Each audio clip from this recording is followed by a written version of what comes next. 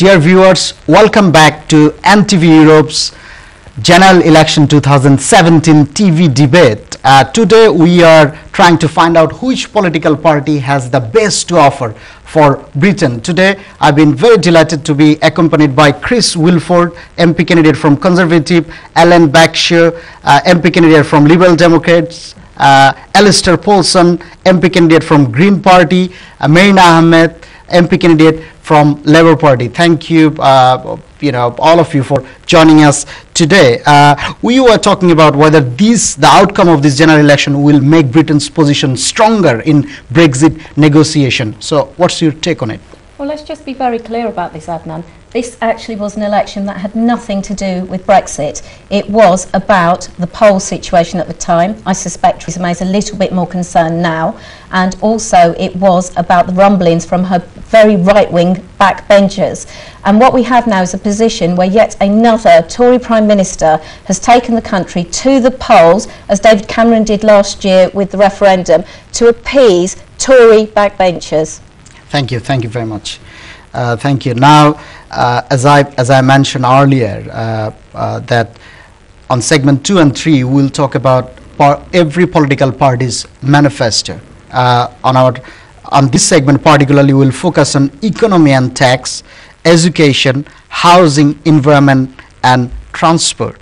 So if I may start with you, would you be able to tell us 5 major economic pledges from your party manifesto? Five major economic plans or promises from your party's manifesto. Well, the most important is to eliminate the government deficit on a day-to-day basis over a 5-year period, to create a national investment bank to make the investment into those industries that have been so run down across Britain, to bring the private rail companies back into national ownership, which is now backed by between 58 to 60% of the population, to close the gender pay gap, which should not exist in Britain in 2017, and to balance government spending with the amount that it actually raises in taxes so that we actually never spend more than we earn. Okay, thank you for that. Chris, would you be able to tell us 5 major economic pledges from your party's manifesto? Well, first of all, we want to lock in the economic progress we've made, so eliminating the deficit by the middle of the next decade. We also want to put a cap on variable energy tariffs. We want to build on our announcements in the recent budget to continue record investment in infrastructure to ensure that a global Britain can get going. We're coming on to tax later, but that is a big economic pledge, so we're committed to low taxation, including reducing corporation rate and raising some of the thresholds. And then finally, getting the right Brexit deal. You know, we're going to these negotiations. This is going to have a huge impact on every aspect of our life. To put in that thing, we need the right people doing that job, lock in that progress. Thank you very much. Alan, if I come to you, would you be able to tell us 5 major economic pledges from your party manifesto? So first of all, it's stopping the hard Brexit that people are trying to drag us into. So it's really important for our economy that we stay in the single market and that we have... So staying in the single market is one of the major Yes, it's one of the major things, but also keeping freedom of movement and having a sensible immigration policy. We want to set up a housing and infrastructure investment bank, so developers won't build houses, so the government will do that, and we want to invest huge amounts in infrastructure as well, including cross-country rail, so rather than assuming that everyone needs to travel to London, that we improve transport between our major cities. We also want to, in terms of the economy, make sure that the tax system really works for everyone. So we were the ones that brought in the increase in personal allowance in coalition government, and we'd want to carry on doing that and look at how that works for national insurance. So are there people on minimum wage who actually shouldn't be paying any tax, and raising them out of that. And then we also want to increase investment in apprenticeships, so making sure that as an economy we're growing all of the time and we're investing in our young people and we're giving people opportunities to get involved in economic growth at all times. Thank you very much. Alistair, what's your party's 5 major pledges in terms of economy? Well, I think the Green Party has got some great policies, but to start off with Brexit, we have a separate session for Brexit. But I think that staying within the single market. European market is so Green Party wants to stay in single market as well? Absolutely. And being able to live and work and travel and love within a single market is a great privilege, and it's a terrible thing to be thinking about coming out of the single market. But so far as other big economic policies, we would like to reduce the working week from 5 days to 4 days. We think that we should have a universal basic income, and I'm happy to explain a little bit more about that, but it has the benefit of ending the poverty trap, sweeping away the stigma of benefits and the bureaucracy that is attached to it, and it will always make work pay. We want to transform the economy from one that is guzzling carbon at an unsustainable rate to a completely carbon-free economy.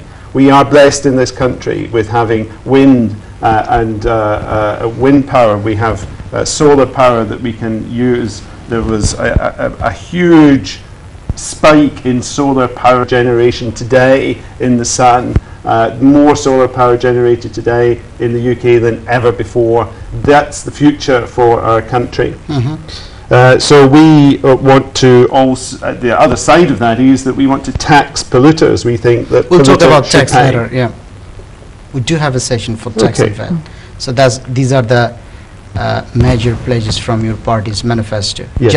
One of them is generating income through green energy. That's what absolutely. You said. We want to transform the economy into an economy that is producing renewable energy.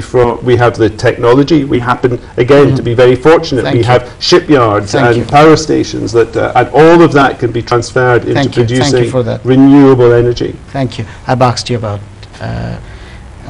economic pledges, haven't I? So if I may start with you about tax and VAT, where does Labour stand in terms of tax and VAT? Will they increase the VAT? How about tax?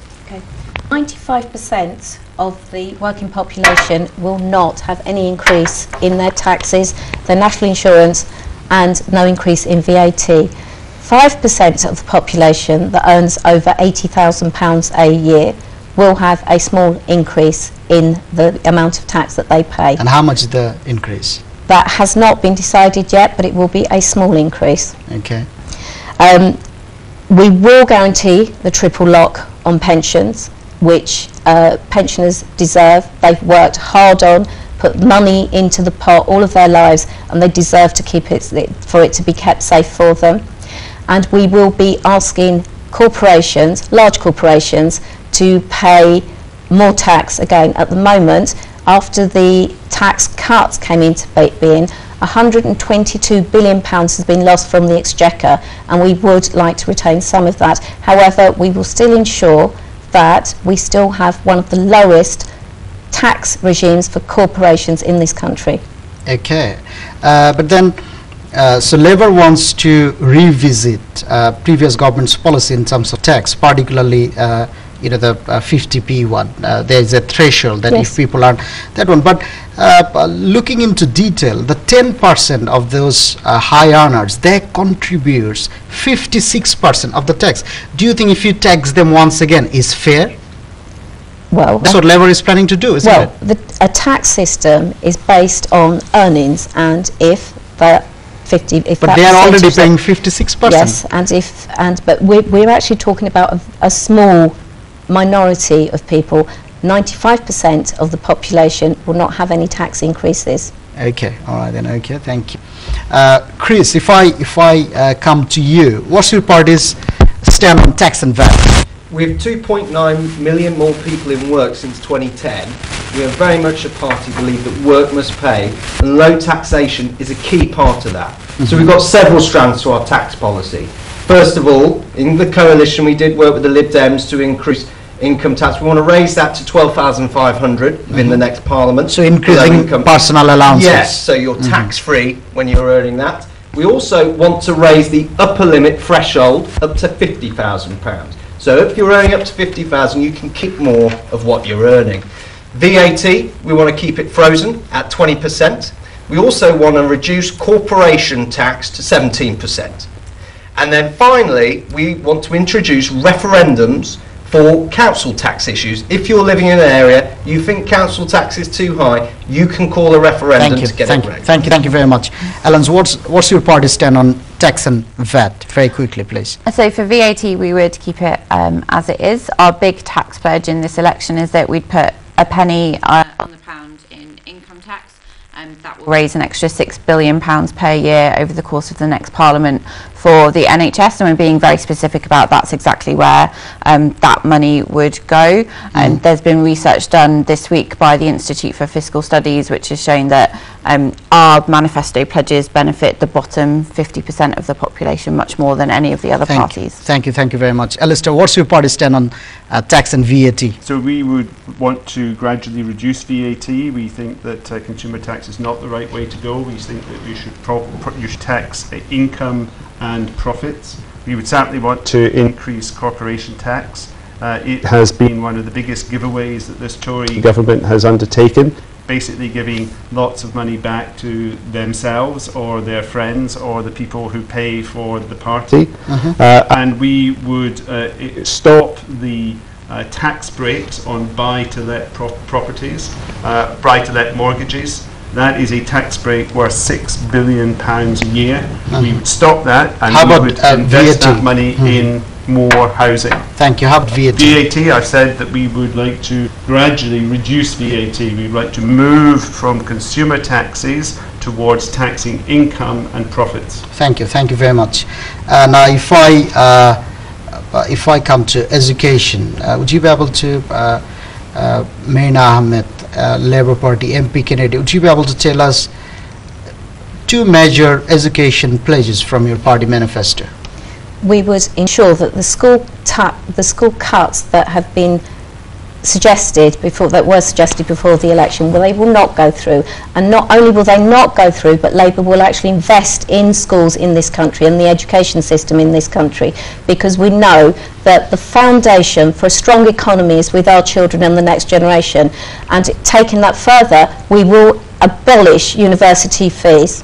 Okay, and how your party is going to fund it, abolishing tuition fee? So I spoke earlier about the corporation tax and the £122 billion that the Exchequer has now lost. Some of it will come from the corporation tax, and some of it will actually come from a levy of VAT on school fees. So these key promises has been thought through.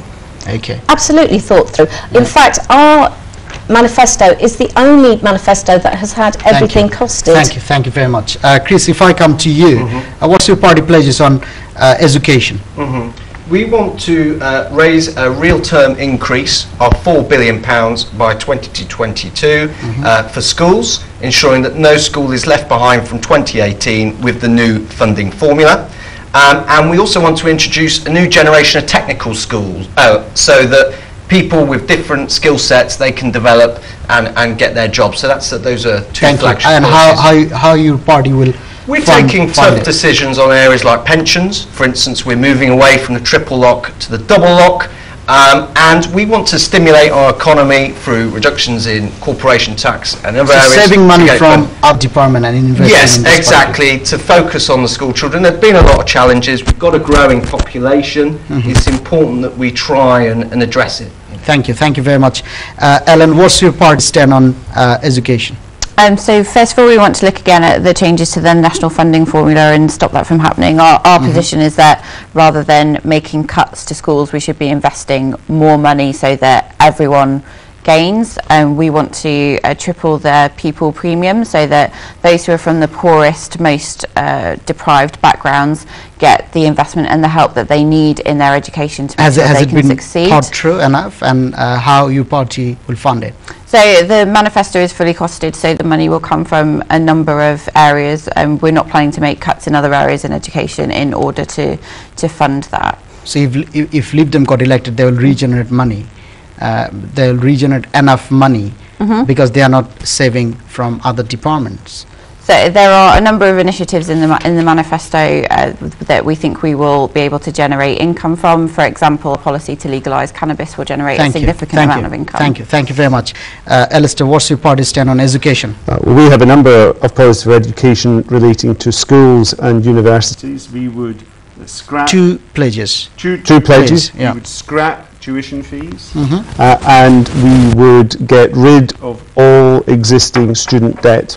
Thank you. And how your party will fund it? Most of the funding for that is going to come from increases in corporation tax, Okay. putting it back up to the levels it was before the Tories started cutting it. Okay, thank you very much. We'll listen more from four of you on other key issues. Ladies and gentlemen, today you are watching General Election 2017 TV debate at MTV Europe. We need to go for a quick break. Please stay with us.